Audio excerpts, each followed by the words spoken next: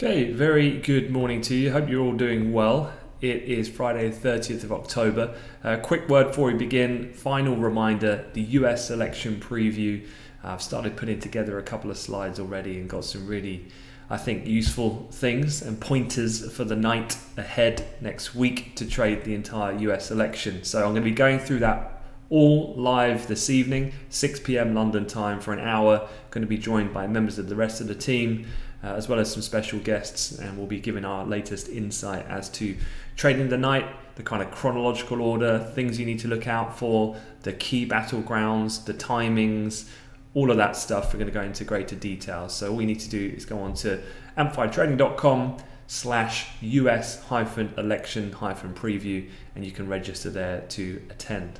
But let's get straight into it. Let's talk about what's going on the charts this morning, and certainly aftermarket earnings were really a major feature, and that was because we had all of the large cap mega tech names reporting cumulatively over 36% of the Nasdaq 100, given just 4 companies alone, that being Apple, Alphabet, Amazon and Facebook. So we'll talk about that a little bit in a moment. As you can see though, the Nasdaq future has dipped as Europe early have come into market, and that follows the dip that we saw in aftermarket trade last night. You can see here in the center chart in the Nasdaq 100 future. This came though despite a generally positive close. This price activity here, if I just zoom in on the Nasdaq, we did rally really post the ECB event. I guess overall Christine Lagarde hinting toward more policy action is forthcoming in December. US equities as well had been already quite low in the course of the last couple of sessions, and so we actually rallied up into the close. It was a positive one. Nasdaq was up just shy of nearly 1.9%, the S&P gains of 1.2%, the Dow up about 0.5%, but then as aftermarket earnings came out, and that bumped the futures back down. As you can see here now, in the Nasdaq at least, we are trading below where we were in yesterday's session at the most lowest point. In fact, that was Wednesday's session. So at the moment, stock futures seem negative. Bit of catch up for the DAX future. I guess now a bit of support turn resistance. Now we've broken down through, following that futures move, the double bottom that was Wednesday and Thursday session low. And that S1 corresponding saw a very quick run through down to the S2, very reminiscent then of how the product like the DAX tends to trade in a momentum-based fashion at those early hours in the futures market. We've come back up, so a key area of resistance now, any recovery there at around 11,444 in the DAX. Other asset classes, what's going on? The Dixie is seeing a little bit of seesaw price action so far this morning, but is broadly flat, and it's largely reflected in both major currency pairs, euro dollar top left and cable, broadly flat for the moment. Otherwise elsewhere in the US 10-year up, grinding up over in the Asia Pacific session, just with some of the weakness overall seen and observed in the stock futures, and also in the Asian Pacific equity markets, which generally followed suit then, not from the higher close on Wall Street, but the general soured sentiment post those tech earnings. So just lifting the 10-year a little bit. The Bund coming off a little bit in fixed income just after we failed to retest up at around the double top from Thursday's price action, originally around the main peak of the ECB meeting. And then crude oil, we are down 26 cents, trading below the $36 handle. Been a real tough week. And a couple of weeks actually for crude oil, as the world perception, I guess, of the global economic recovery with the worsening situation with COVID continues to be factored into prices as well. A lot of the refining capacity that was taken offline in the likes of the Gulf of Mexico, now that the Zeta has passed, we're expecting more of that to come back online as the area of Louisiana gets back on its feet again after severe power disruptions due to that Category 2 hurricane earlier in the week. So that's pretty much the overall sentiment of things. I'd say it doesn't strike me as overtly bullish or bearish. I think I feel fairly neutral, just given the chart setup and the news flow in play. I'm going to talk about this mega cap earnings in a bit more detail in a second. But stock futures generally a little bit lower on the back of that. There are some levels of which, such as like the S&P, if we continue to pull back here after some of that initial futures selling pressure on the European entrance, there could well be some decent resistance seen up at around what was some of these prior sessions support levels, turn now resistance. So then in the S&P around 32.54s, I'd be keeping an eye on. All right, let's get into the headlines then. So talking of the mega cap tech disappointing market where nothing's good enough. I think that's a good title actually. All of these companies actually beat on their top and bottom lines. However, the market is just so, the bar is just so high for these type of companies to outperform these exceedingly high expectations. They're almost doomed to disappoint. Definitely, I think it needs to be taken into context. I mean, a lot of these companies have just rocketed through the new pandemic era, which has really defined most of 2020. So a couple of percentage points coming off the top doesn't really, I think, cause for concern in terms of an individual stock perspective. But let me just run you through each company from a top level and the numbers and metrics of why their shares moved. The one thing I did post on Twitter last night, so you can see the types of movements that we were seeing. If I just bring it up here, Google was the real standout, and this is actually a little bit, if I remember from memory, different from what we had from last quarter, where Google was a little bit of a disappointment and all the others outperformed. We've got the flip reverse this time, and it's come with Google shares were up almost 9% after market, and that was because they returned to growth in the third quarter after a decline that was seen in the previous period, fueled predominantly by digital advertising, which I don't think comes as too much of a surprise from a logical perspective as the countries all around the world, particularly in the developed world, continue to find their feet in the new kind of restricted, not fully returned mobility state of play. Digital advertising, as you can imagine, is one of the key avenues of which all types of companies can pursue. So Alphabet really benefiting from the back of that, up around 9%. Of the other companies, we had Apple. So Apple shares were down about 4.5% after market. Their results topped Wall Street estimates after record sales of Macs and services made up for the delayed iPhone 12 launch, but its shares dropped almost 5% then after the firm revealed iPhone revenue missed the average of analysts' estimates. Going forward though, I'd say over the period ahead, 3-6 months, I do feel like the iPhone 12 will be a success, just given the very basic understanding of the fact that refresh rates are coming up for renewal on some of these extended long contracts from when the 10 was released, given how expensive a normal iPhone is now. And so I'd be expecting then that normal upgrade process to really boost those numbers going forward. So down 4.5% though, individually. The next company then was Amazon. They were down about 1.25% after market. They said it planned to spend more than analysts estimated related to COVID-19. Otherwise, the online retailer projected a steep jump in sales in the current quarter. It actually exceeded expectations, indicating it expects the surge in online shopping during the pandemic to extend through the holiday season. And then finally, Facebook was little changed. They were down about 1%, even after sales topped estimates, where it warned of continued uncertainty due to COVID next year and said plans to spend heavily on employees and new technologies. So as I said, I don't think there's any room for concern here that this is a real massive disappointment, even though a stock change of 4.5% in nominal terms is actually quite a lot in terms of market capitalization for a company like Apple. I think it does need to be taken into context, and also the fact that forward looking, I think individually for them, they've got probably more brighter prospects with the likes of the iPhone 12 ready to kick off. So yeah, it did move markets last night. Do I think that that's like a key reason to just get short the market this morning? Not for me, I'm afraid. The other thing then we had yesterday was the ECB, of course. I'm only going to touch upon this because there were some ECB sources which came out yesterday, and I thought actually that was quite telling.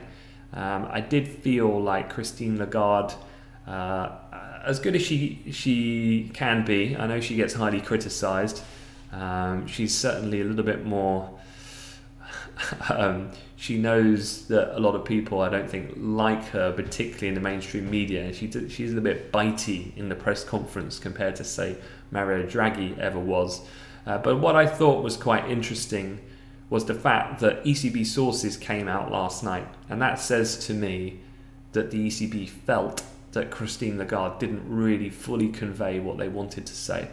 I think she tried to re-emphasize it during the press conference a number of times. The phrase, she said to recalibrate monetary support by December at the latest, and that phrase widely understood then to mean that's the key hint towards more top up to the PEP coming in December. But the sources came out and they stated that policymakers debated tools for the next stimulus package on Thursday, in which some favoured more bond purchases under the PEP, some preferred targeted long-term refinancing operation adjustments, and others a mix of both. So that sounds a little bit more supportive than perhaps what she was trying to hint towards yesterday. So the fact that they felt they needed to come out and do that, I thought was quite telling.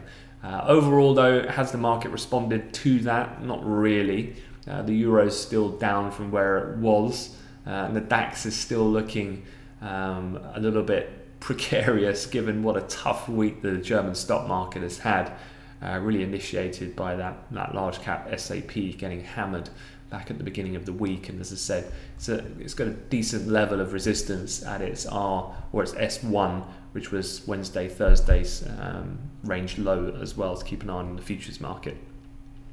Moving on then to elections. Obviously the clock is ticking now, and as I said, I'm going to do a full what you need to know guide for the night. I'm going to do that today at 6 p.m. You just need to register for the event in the link below if you're watching this on YouTube. But a couple of things I wanted to touch upon. One was Texas, and the reason why I wanted to look at the individual polls pertaining to Texas was that area reported its biggest one-day jump in coronavirus deaths in 3 weeks yesterday.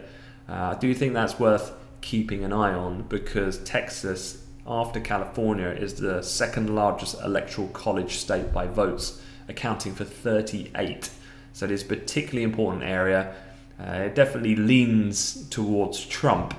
There's only one poll of late that has gone the way of Biden. Trump is up 2.3 points, but as you have come to understand, the worse a COVID situation is experienced in the state, the more that tends to go against the president, given that he's seen as chiefly responsible for the management of that, even though it's at a state government level. The other area I'm quite interested in, and again, this is all about focusing on battlegrounds. Another key one is Ohio. Now, in Ohio, Trump and Biden are tied. So as you can see here, it's flipping depending on who's running the poll between either candidate. Now, Ohio and Indiana reported their biggest jumps in infections also yesterday, and Ohio is the 7th largest electoral college with 18 votes. That then leads us on to the top battleground states, and this includes then Wisconsin, Michigan, Pennsylvania, North Carolina, Florida, and Arizona. And as you can see, Biden's lead now is just 3.2. That continues to narrow, as you can see here from these converging blue and red lines. So from where we were 15 days ago, there was a decent kind of 6-point lead or so, almost double of what it is at the moment now, going into the final stretch. And it's really Trump that's been making the headway as we go into that event. Now, over the weekend, as you would expect, the campaigning really ramps up another gear. Trump is scheduled to campaign on Friday today in Minnesota, Wisconsin, and Michigan, while Biden has planned stops in Wisconsin and Minnesota, as well as Iowa as well. So again, all focused in really on these key states that will likely define the outcome.